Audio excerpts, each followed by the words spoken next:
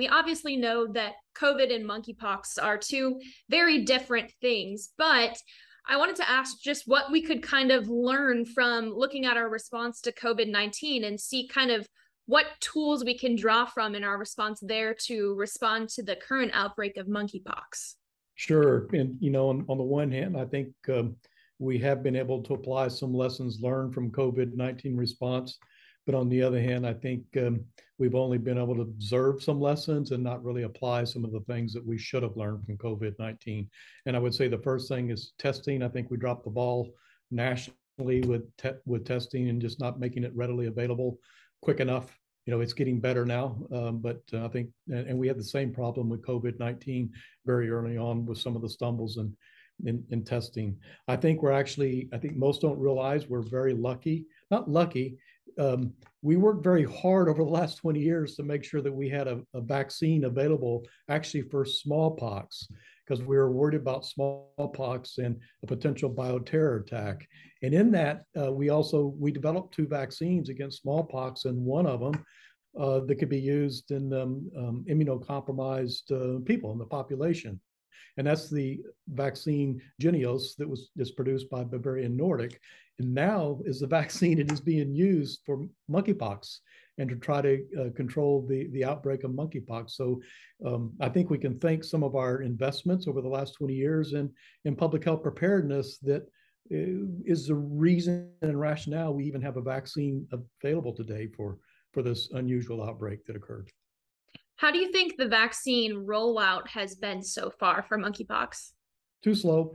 I think one, the good thing is that we did have this Jynneos vaccine available. We had a limited supply that was already kind of ready to go. What I mean by that is already in vials, filled, finished, and ready to be distributed and disseminated in the CDC national stockpile. But there's quite a bit more, and by necessity was stored in bulk that preserves the shelf life and storage stability of the vaccine, but it was stored overseas in Copenhagen. And so I think we're a little bit slow off the mark in getting the vaccine filled and finished in the vials and shipped to the United States. We could have done that sooner. So that's where we're at.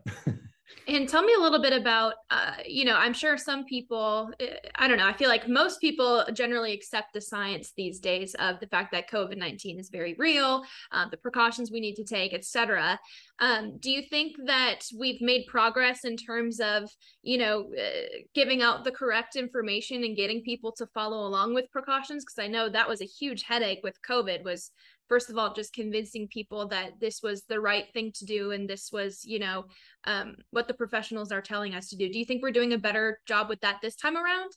I think we are doing a better job. I think some public health officials were maybe a little bit slow here too. And in knowing how to communicate, who is at most at risk, and the community that's at most risk. We could have done better earlier on. Now I think it's working much better, but we had to discuss it in the societal, social context that it is.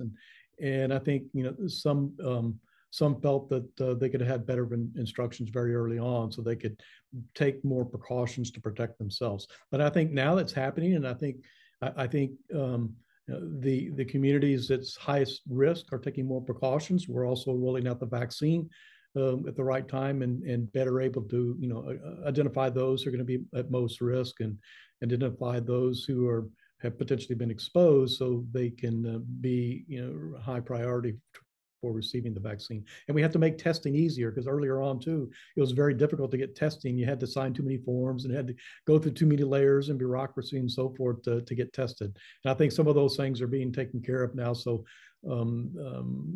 people are not so afraid to seek testing and seek care.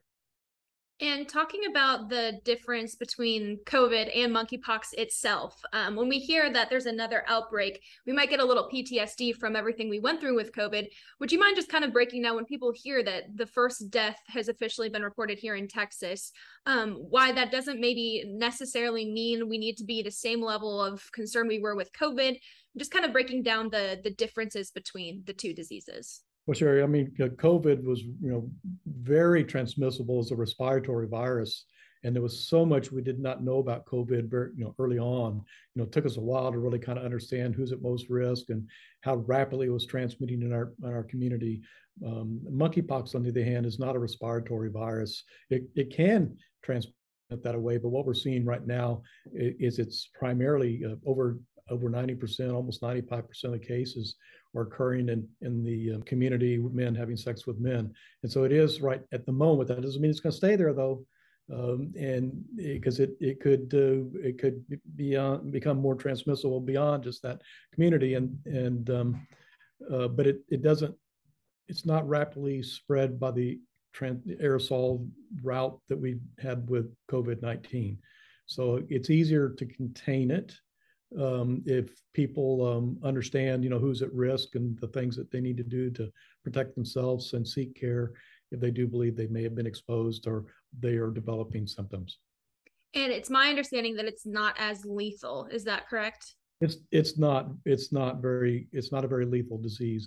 Now it is related to smallpox, which could be associated up to 30% lethality, but it's not smallpox. It's just it's in that kind of family of viruses. And smallpox was declared eradicated by the WHO in 1980. But that was one of the scourges of humanity, actually, for a long time. And thank goodness it's been eradicated. But monkeypox does not have that high lethality, but it can cause very painful sores.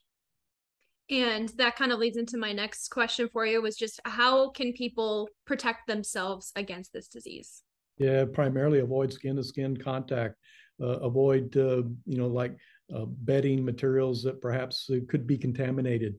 To wash your hands, some of the basics, and just infection, disease control, infectious disease controls of, primary things. And if you believe that you might have been exposed, or you, again, experience some pustules that look an unusual rash, seek care. Got it.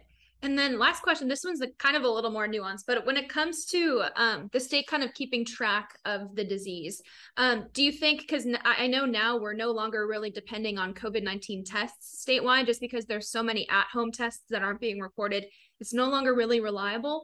What do you think going forward the best way the state can actually keep track of these outbreaks would be? Would that be wastewater sampling? What do we kind of need to consider going forward? Yes, at least at the moment, we don't have home tests for the monkeypox virus. You do have to seek care, and you have to, see it goes through the public health system. So our state public health, local public health are going to get all the data.